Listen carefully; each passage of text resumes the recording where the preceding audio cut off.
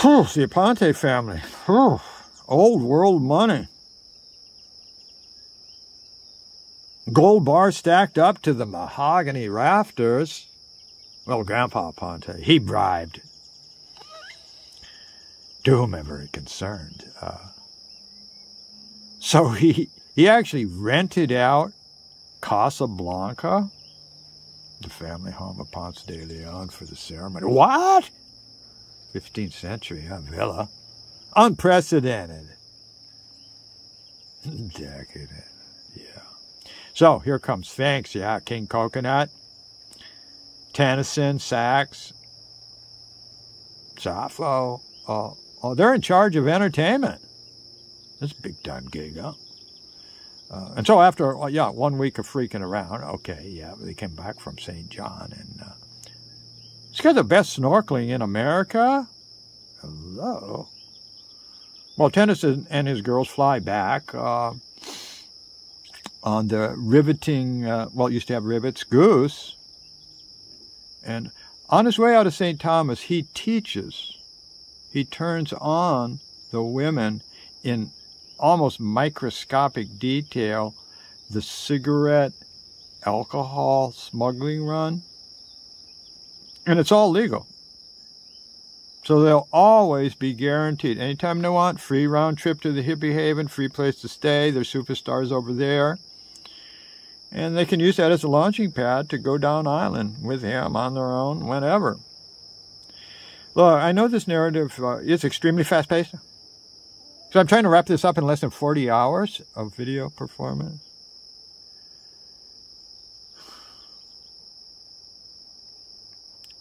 Like what's happening with Sappho and Muang Bang train on the bus to Izmir on their way to Lesbian Island. Yeah, that seductive slut from the Saint-Tropez. And where the fuck are Pasha, Earthman, and Cleo? Did they just get lost in the story somewhere? Well, humor me, huh? Because my hands are full. I've got to sprout 3 heads with 3 mouths to blend all these damn storylines together. Where's Sphinx?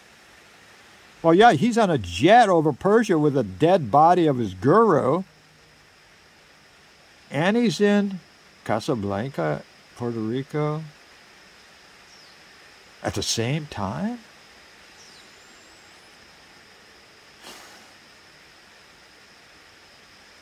How can this be? Believable. All right, stay with me. Okay, stay with me. We're all in Puerto Rico. Again. You got that? And where is the hunky Ande Aponte and his, well, she's 20 years older, bride-to-be?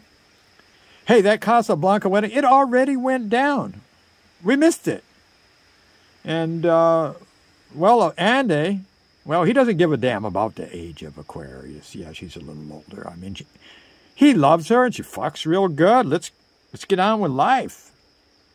I mean, even the briefest rundown of these characters, after the Casablanca wedding blowout, it's already finished. I mean, we're lucky we can catch the reception of the after wedding with all those designer drugs.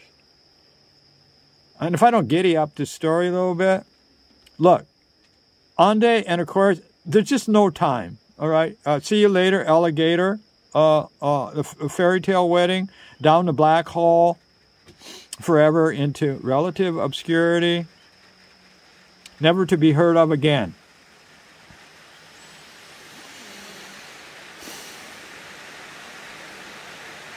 I promise. It's the least I can do. Right. Last we can get in on the after wedding party reception. Outrageous sprawling mansion in the most exclusive barrio of the El San Juan. King Coconut, huh? It's his place, and he rules Puerto Rico. King Coconut. LSD was, and yeah, and You, viewers, you. Imagine yourself. You're more real than you give yourself credit for, okay? Get a life. Come in. You're welcome. Don't be overwhelmed. Okay, there's 80,000 hits of sunshine scattered around. Fellini-esque party. Oh, hi, Sphinx. He's got 20,000. He's got 200,000 trips in his kaftan. Look, in fact, we need you. We do not care that you're, well, practically invisible. You're the only folks I know. Behind this, like, flip screen selfie, video, straight enough to count 100 trips in a row without getting fucked up. Put them in little plastic bags, 100 at a time, please. Look, ignore that swinging dick, naked Puerto Rican who is unable to talk anymore. Got way too much acid went down his hopper. His name's Flashman. Swinging dick, huh? Flashing that around. Oh, he's obsessively vacuuming the deep purple shag carpet, extra shaggy. And all the sucked up orange trips he gets, he hoards them for his private stash. Well, fortunately, the orange tabs, they contrast brilliantly with the purple shag. Not that hard to spot. Huh? And, well, Sphinx, Flashman.